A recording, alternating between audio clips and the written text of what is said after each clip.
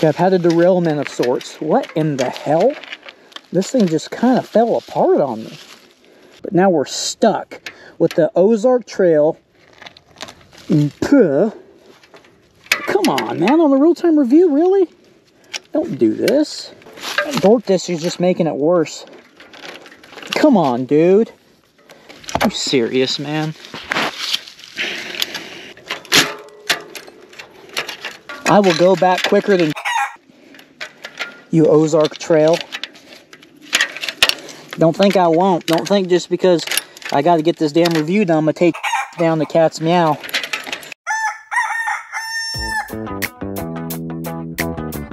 Get off my hand! Tomatoes!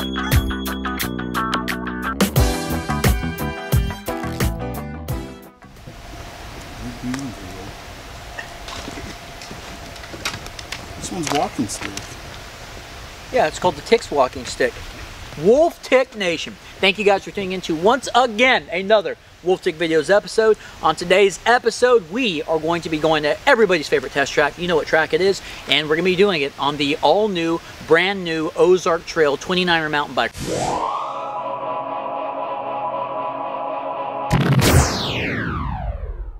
Remember, you guys have a nickname for this bike, put in the comments, hit that like button, hit that subscribe button, because we're fixing to do a real-time review and put this thing through its paces, see if it holds up. All right, Wolf Tick Nation, let's get our gratuitous slow-mo out of the way, and let's get suited up and start riding this thing.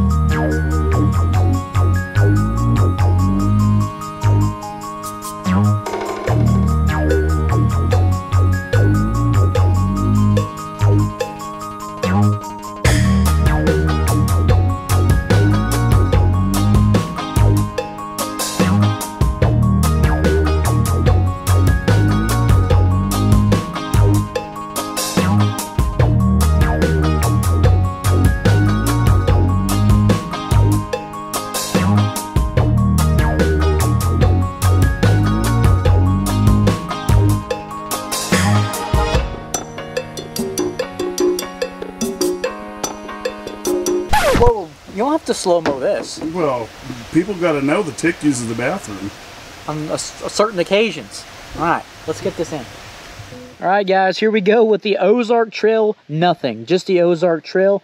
We're going to do a few laps here. Well, probably just one lap in the parking lot. And we're going to see what we can do to this thing today. If it's going to hold up, if it's not going to. Go ahead and put it down in the comments. Will this thing make it down? Everybody's favorite test track. You let me know. All right, now we're going to get this preload. This is something that Wolfman enjoyed on the, hopefully you guys enjoyed it on the Wolfman dyno. We're done with the Wolfman dyno. He was trying to mess with these, and it really didn't do crap to the fork. So I'm going to put those in the stiffest position on the preload. And what we're going to do is we're going to have to start going uphill over here, unfortunately, because there is no lockout. But this front is going to be playful, I know it. But right now, we'll focus on the fork here in a little bit. We will mainly be focusing on the group set. And this thumb shifter is a ways out there, buddy. Let's go ahead and hit these brakes real quick. We're going to put the seat post up. It's a little bit higher. So the good news is, although this bike's recommended for riders, what, 5'7" to 5'11" or something like that, the seat post drops all the way down.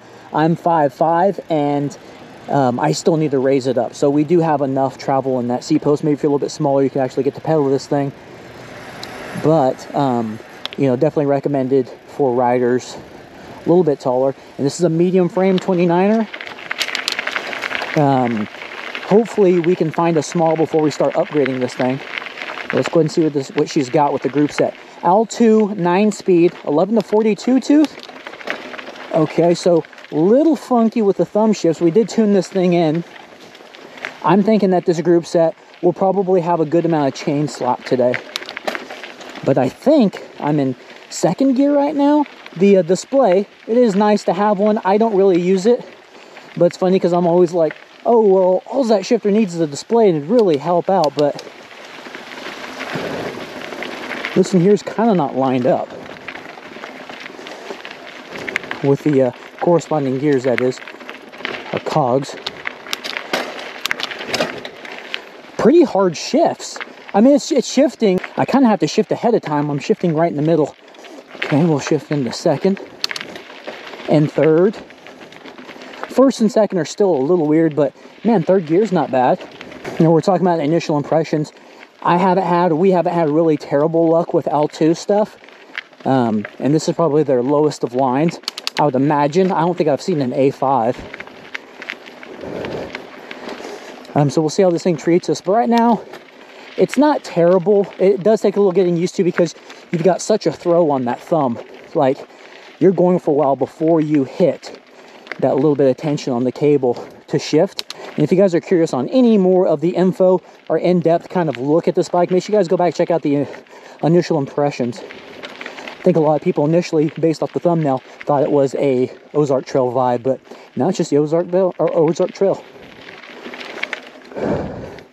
All right, so bee's knees, definitely not terrible ride whatsoever. Decently comfortable so far. Again, this is a medium. It's a little bit sized out for me, but I don't feel small on the bike. Like, I feel like I can control it pretty good. And we're not sure on the rear chainstay length. Well, we didn't measure it, but Wolfman was kind of right. Everybody else was right. We're talking about the more playful and just more control. We'll see when we go down the trail coming up. But so far, it does feel like I'm very in tune with the rear end. Like, I can feel everything on the rear end. So it doesn't feel like a 29er. It kind of feels like a 27.5. So definitely one of the pluses is the bar length. I think we've got 750s on this thing, approximately 750. These grips do feel really good. And it is a little muggy out here today. And what's nice is I don't feel them twisting or anything because they are double lock on. So big fan of that. They are thin, but they're a lot more comfortable than I thought they were going to be. The stem being a 60 millimeter with a 6-degree rise is perfect. It doesn't feel like I'm hanging over the bike, and it definitely doesn't feel like I'm sitting way behind the tire. It's a very comfortable bike. I'm curious if we do get our hands on a small, how much better it will feel. But it definitely feels like I'm in control of this bike, and that's what you want. You know what I'm saying? I've been on some bikes before. I felt like I was on a skyscraper. So this thing here, again, it feels like a 27.5. It's crazy. Another thing I'm a big fan of is all we have is 2 brakes and a shifter, right? There's no type of dropper remotes or anything like that. There's no front derailleur shifter up here. It's very clean, and that really, I think, helps out with the weight of the bike. It not having the 3 chain rings up front, just the one down there, the 30 tooth, is awesome. Like, I'll take that all the time. That's usually one of the first upgrades we do on the channel is we get rid of the 3-bys and all that added weight. I could use a 46 tooth, all right, for some of this climbing, but we can get by with a 42 tooth if you've got legs to do it. So that's going to be all right, but we always want to change out the chain ring, and 30 tooth is the way to go. So I'm glad they went with a 30 tooth round. All right, let's talk about this fork. This fork is actually stiffening up on the flat surface, not so much in the climbing. You know, we're still climbing now, but it's not really locking up. I'm still feeling a lot of suspension travel while we're climbing, but on the flat stuff, it's pretty firm. So I could see this bike being a pretty good commuter bike. You know, it does feel decently solid. Let's go ahead and soften these guys up. It's just crazy. I don't know. Most of the time, you could feel a difference on these. Well, I think I finally hit a wall on this side. This side won't go further. It won't go to the left anymore. This one here, on the other hand, is like just spinning, so that's pretty stiff right there. Let's go back to the right. Okay, so that's the problem with these preload knobs. Although this XCT 100mm travel, I'm sure, is pretty tough. This right here, this preload's already messed up. It won't go to the left, and it won't go to the right, guys. It's already locked up. And we're locked in actually a pretty stiff position here. That's very surprising. We've used probably half of the travel. This thing's only got 100mm of travel, but I was going to try to soften it up even more because I'm not getting a lot of small bump feel out of it. It's just kind of stiff on these flat parts, but I think we're completely stuck now. So that sucks. Not that the preload knobs usually work, but I was kind of giving this one the benefit of a doubt. Pedals are quite comfortable. Although they're plastic, these RC shoes are actually gripping the pedals quite nicely.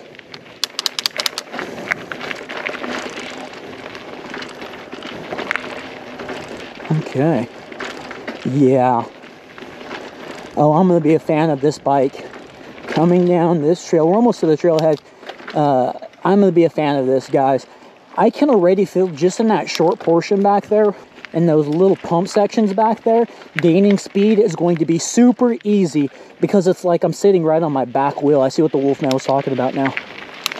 We'll get some climbing here. Okay, so we shifted actually pretty quick up into first gear. And yeah, this thing definitely could use a little bit more tooth count on the cogs back there. And that fork is, for a coil fork, is locked out.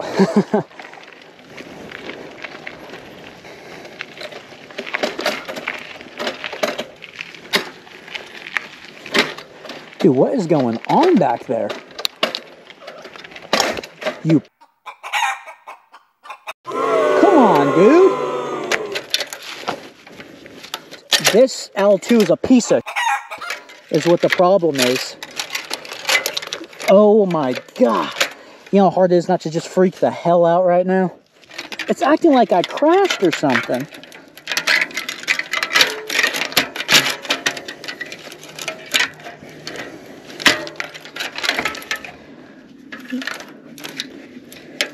What are we doing here?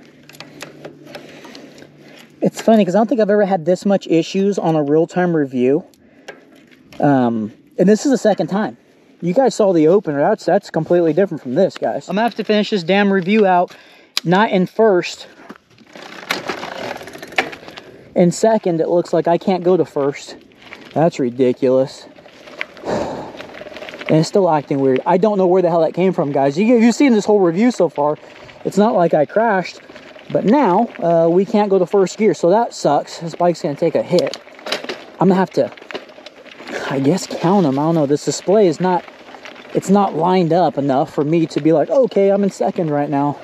I think I'm in third at the moment. So continue. Now we've got a chatter in the back out of nowhere. LT, woo, is tripping. All right, now it's smoothed out in fourth gear. It was smooth in third. It's funny because we start doing these real-time reviews where we're actually going to go through and make sure our levers are in a good spot, make sure the bike is tuned in, make sure the seat's in a proper spot, make sure everything is tight and the stem's good. We started doing that and we're having more problems than we did before. We're going to see how these brakes do, we're going to see how these tires do, and we're going to see if I survive on this bike, because that group set's pissing me off. I might just be rolling down here, but all right, guys, that's what we're going to do. Let's drop this seat down. That's as far as it goes down. Standing room only. Let's call Wolfman. Let's talk to him about it before we start. I'm at the top and I'm about to ride the Ozark Trail.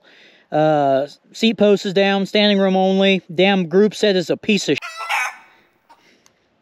You have got to stop cussing on these things. Group set is doo-doo.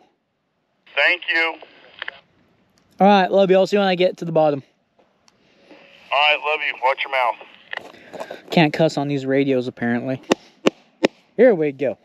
All right, guys, real-time review. Hit that like button. Hit that subscribe button if you ain't a part of the Wolf Tick Nation. See this drop down, and it could be a lot further. I wish it was a lot further. That little bit of... Oh, don't you start. I got to be in fifth gear right now. This thing was going to be a fast roller. What is going on back there? All right, let's talk about this bike. Okay, front end actually feels pretty stiff right now, but I'm rowing the crap out of it because these tires are super fast and that positioning of that rear wheel is perfect. Ooh, a little manual action. It's just it's in a really good spot. Like I can feel the bike completely underneath me. Every single part of the trail and the tail end I can feel. That front end, this bike's just about, ooh. Bike is kind of like a damn rigid right now because that front's so stiff. Okay, tabletop, good and clear. They kind of ruined that one.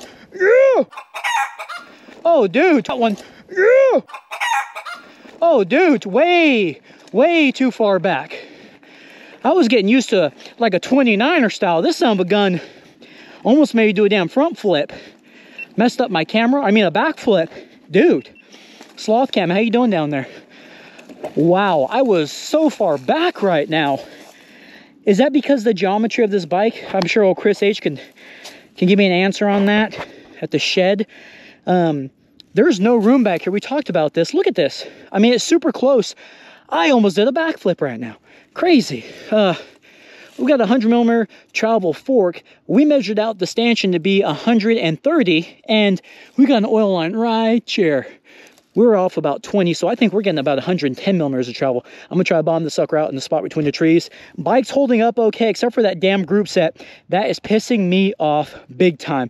I can't even get full pedal stroke and potential out of this thing. All right, we got the famous spot between the trees. My camera position's all jacked up now. The brakes did okay. I had to slow them down a little bit. Well, okay, we bombed that fork out now, baby. All right, come on. Give me something. Let's do this. This bike is just like kind of falling apart. Now the damn crankset feels weird. Oh. All right, we got the tire test area. Woo! Tire test area. Oh, shoot. Definitely fast to the corner. I could not hit that. I could hit that though. I'm just like so back heavy on this bike, guys. I don't know what it is. It's playful in the back. And I can kind of dig down them corners. I like that. But the front is kind of just all over the place. Interesting. Yeah, those tires are doing fine. These brakes are okay. The levers actually feel really good on the fingers. We've been doing a lot of brake stuff here recently. And these brakes aren't bad. You know, I mean, they could be better. But the levers, you know, is usually where it starts. Okay. So the crankset started all over right now. I don't know if that was the chain slipping off the chain ring or exactly what it was, but that group set is gone. Look at the dork disc. That dork disc is trashed. It is just all over. That's terrible. That's bad. Back here just keeps on clicking. I can feel it in the shifter. It's wanting to jump out of gear. Just bad, man. I mean, this thing is going to need some money put into it. The seat post will, that's as much as it'll drop. We can cut that thing. Again, this is a medium. Hopefully we can get our hands on a small sooner or later. The bike held up going down, but it's missing a lot. You know what I mean? It doesn't feel nearly as tight down here as it did down at the bottom of the parking lot. It's hurting. My feet stuck pretty good to the pedals. Let's go back to Wolfman. Let's go talk to him about this bike and the real-time review, and let's hear his input, what he has to say. It's gonna start raining here in a little bit, but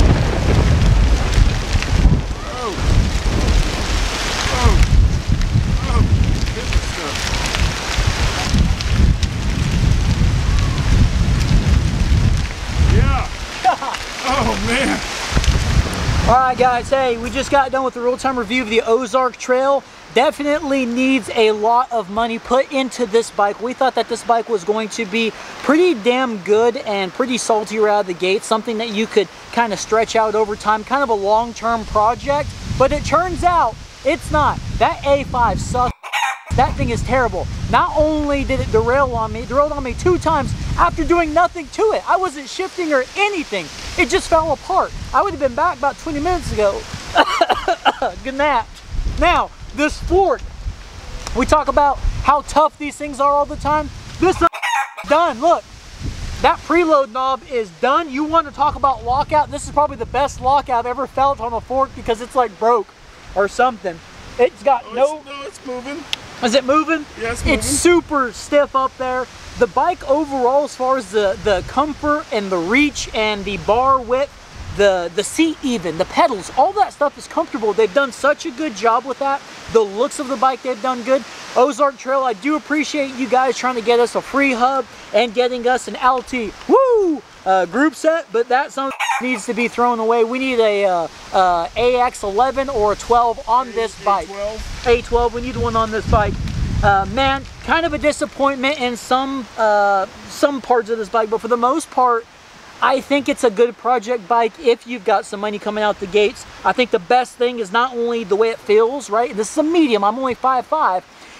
Not only just the way it feels sitting on this bike, but it's just super fast. I mean, dropping my butt on the pump section, so you called it with the chainstay length, it is just directly right there. this thing is so easy to gain speed on. It's super playful in the rear end. You were right about that. That and the brake levers, the radius brake levers, them suckers are actually pretty nice because they're good and thick. The brakes probably could use a little bit of help. Maybe some bigger rotors, some different calipers. But who knows what we got planned for this bike, guys. Hopefully we can get a small before we start throwing upgrades at this bike. But really, just hanging this thing up in the shop and letting it collect a little bit of dust until we can get our hands on the small would not upset me whatsoever. But Wolf Tick Nation, we are out of here. It was everybody's favorite trail. Please hit that like button, hit that subscribe button. Let us know what you thought, man. This bike was going places. I think it still can be, but again, we're just going to have to throw a little bit of money at it. It needs more out the gates than we thought. It needs more out the gates than we thought. That fork's trash, and so is that group set. But all right, guys, until next time, we will see ya. At least the wheel set's good. Yeah, the wheel set's good, and it's quick release. So, hey, we're on to something. All right.